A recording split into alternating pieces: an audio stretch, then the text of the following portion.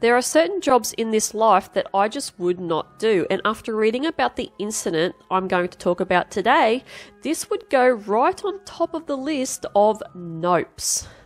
This incident has been labelled the worst diving accident in history and one of the most gruesome accidents ever to happen.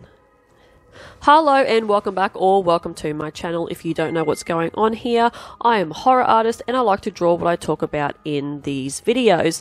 Now, there's nothing in this video that is meant to be insensitive to the victims or the victims' families, but if you are a sensitive person, especially with this video, I recommend not watching this. There is going to be one or two gruesome pictures in this video, so yeah, if you're sensitive in any way, shape or form, yeah, just click off. I don't want you to have a coronary because you've watched something that has offended you, and I'm definitely not the channel for you if you are easily offended or you are a sensitive person.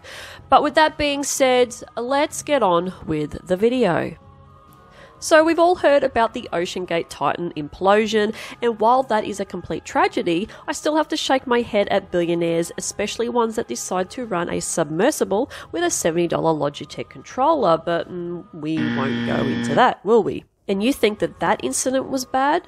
Well, at least those guys died quickly and had possibly no idea what had happened to them. Unlike the 5 saturation divers that met a far more gruesome and horrible death in the Byford Dolphin incident.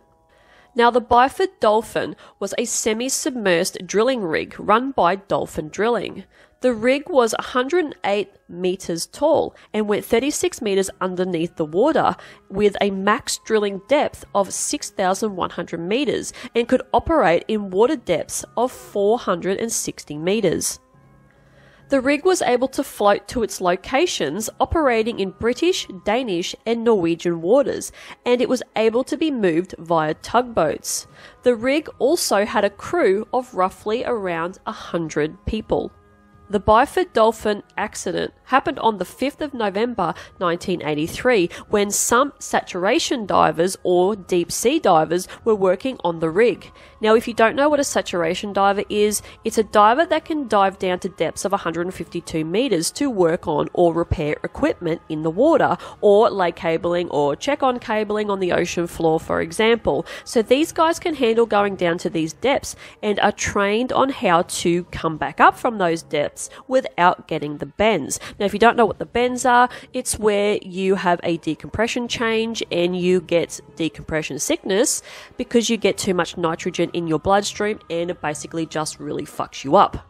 These divers need to breathe pressurized air that dissolves nitrogen in the diver's blood, so they can do this each day or long periods of time, and even up to a month they can be working and have to go down and check on the the structure at any given time. Now, these divers were living in a pressurized and very claustrophobic facility. This was a unit that was sealed off to the rest of the living quarters of the rig.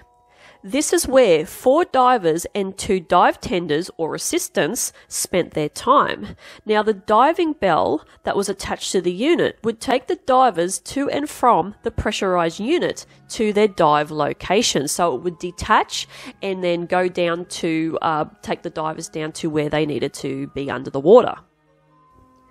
These kinds of divers, the saturation divers, live in a pressurized unit because they need to go down and back up in deep water frequently. So to be able to do this, they need to live in quarters that is pressurized to the same atmosphere as the pressure they are diving at. So their bodies are adjusted and they don't need to slowly come back up to the surface, which can take hours to even days, depending on the depth in which they have dived to. The divers can spend days to weeks under that constant pressure. This is such a risky job, and the divers need to be swapped out periodically to ensure that people remain safe. At 4 AM on the 5th of November 1983, 2 divers, Bjorn Bergersen and Troels Hellevik, had just come back from a dive. The other 2 divers, Edwin Coward and Roy Lucas, were already in the pressurized chamber. The two tenders or assistants that were helping with the dive were in the diving bell. As Bergersen and Helleveck were moving from the diving bell to the pressurized unit, the diving bell was accidentally depressurized by William Crammond before Helleveck could fully close the unit door and the dive bell door. The atmosphere in the unit was 9 atmospheres, which was the pressure that they were diving at. So the diving bell was 1 atmosphere, which is what normal atmosphere is here on Earth. So the unit went from 9 atmospheres to 1 in an instant, and all people in the unit had nitrogen expand in their bodies, and it had nowhere to go, and also caused an explosion like a bomb. 3 divers died from their blood boiling with air bubbles like you would see in a boiling pot on a stove. And the 4th diver, Helleveck, was sucked out with the pressure. Now this is where it gets gruesome. Helleveck's body was forced through a 60-centimetre hole from the pressure, which caused his body to pull apart and fragment. Apparently his organs, chest and abdomen were thrown around the unit, and other body parts were also found 10 metres away in the unit. Crammond was killed in the dive bell, and the only survivor, Martin Saunders, the second tender, was also in the dive bell and somehow survived but suffered critical injuries. One investigator said that finding Helleveck's body was like seeing something that had been dissected and thrown all around the place. Some body parts were even found on the rig deck and in the water, which was meters away from the unit.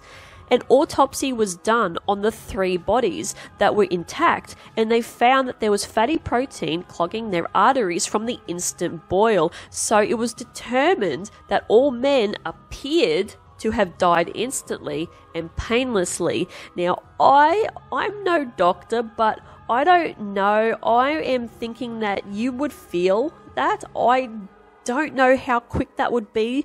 Like, you know, it's not like the Titan where they would have just, you know, 1 minute they were alive and the next they're just completely gone and probably didn't realize what was happening. But I don't know. Please let me know if you know anything about this, because I find it very hard to believe that they died instantly.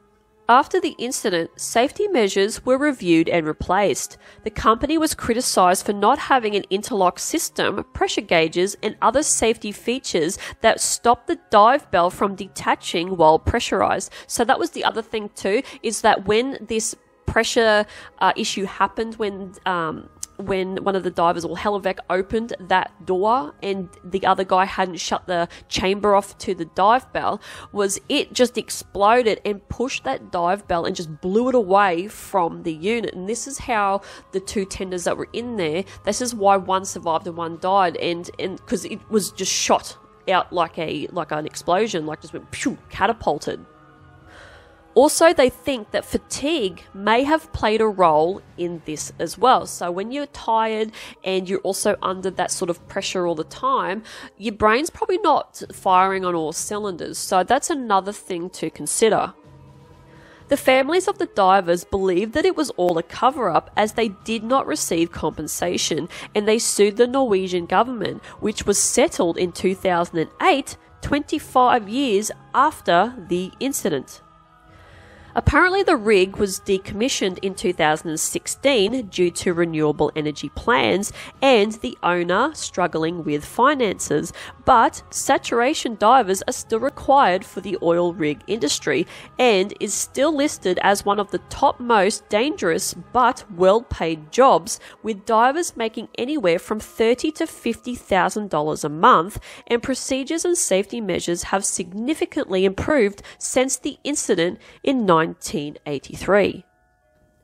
Now, you can see the disturbing photos in the records of the dive and Helleveck's body, which is quite confronting, but if you are game, I do have a link below. Even his face is on the reports, and it has just like, it's like it's been stripped from his skull. It looks like a mask that you would see in a Hollywood movie. It's disturbing, but like I said, if you want to go and have a look at it. I will have the link below to the autopsy report and everything for the divers and for Hellevik's body.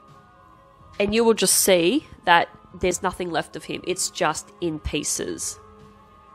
Now, this isn't the only incident that has happened on the Byford Dolphin rig.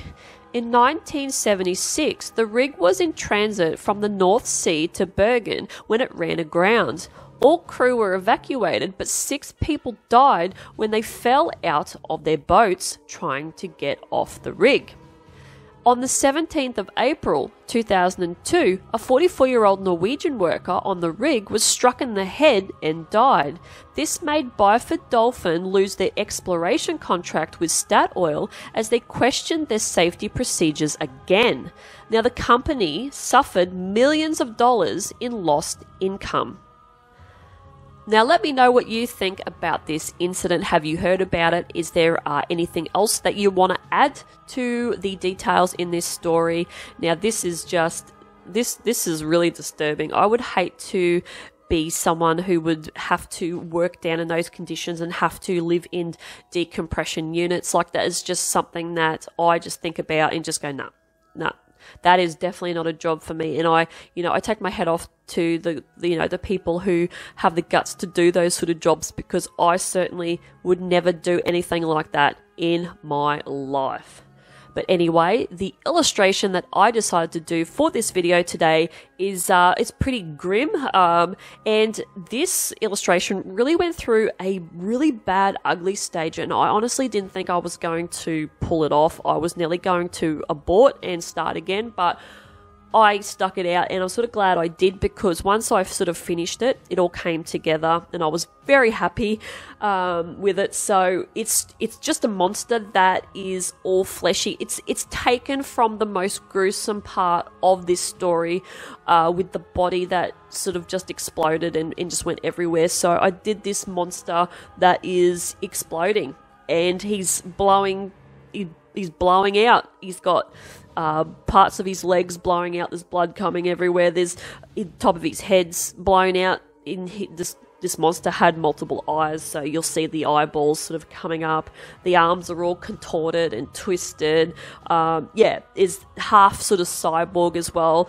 I just wanted to portray like a mechanical feel as well, just sort of portraying part of the decompression unit that these people were living in, like a mechanical sort of vibe, as well as a fleshy vibe, and like a muscle, sinewy kind of vibe from the story. Absolutely gruesome, I know. Quite terrible, I know, but this is the first thing that came into my mind. And also to represent the boiling of the blood and all that sort of stuff, I did these orange and yellow bubbles in the stomach, some on the leg and on the arms as well, just to represent that horrible, horrible way that these divers died. So this is just a massive representation of the torture and just the horrific way that these divers went. And, I don't even want to think about what these poor guys went through. That's all I've got to say. But anyway, that is it from me. If you want to stick around and watch how this illustration turned out with the rest of the video, whatever there is left of this video, just watch it and see how the illustration turned out. And if you like this kind of content, like and subscribe.